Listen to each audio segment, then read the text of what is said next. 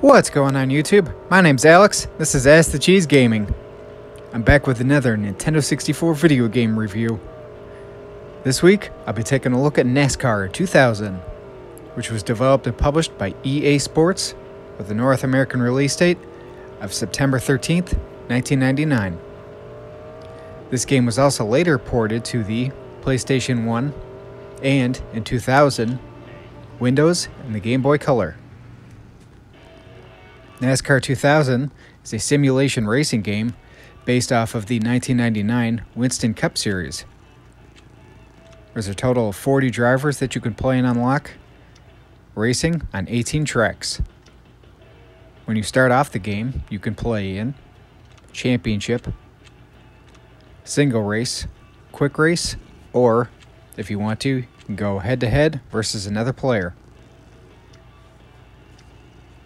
In between each race, you could tweak your car to better fit your own personal playstyle, such as maybe changing some of the tires or the balancing or the transmission of your car, like you can see in this gameplay here. Now next, I want to touch on the music and sound effects. Overall, the music in the menus is very nice, but the issue is that during the races, it gets a bit drowned out by the sound of your engines. On some of the longer races, that gets very old very quickly. Also, when you bump into other cars or collide with people, there's a bit of a real lack of oomph or just really notice anything. However, from a visual standpoint, you can see damage done to your car.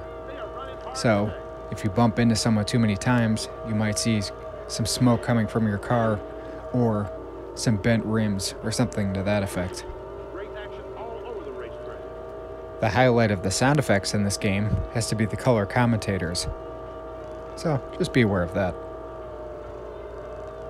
Now I want to talk about the controls.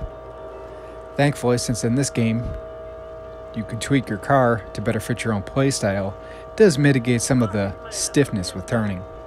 But beyond that, this game controls just fine. The worst part of NASCAR 2000 has to be the grainy, just almost awful looking backgrounds. This game's graphics have not aged well at all. So finally, let's answer the question, should you buy NASCAR 2000 today?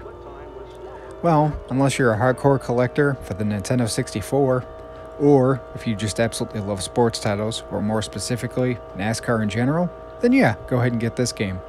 But otherwise, I would stay away.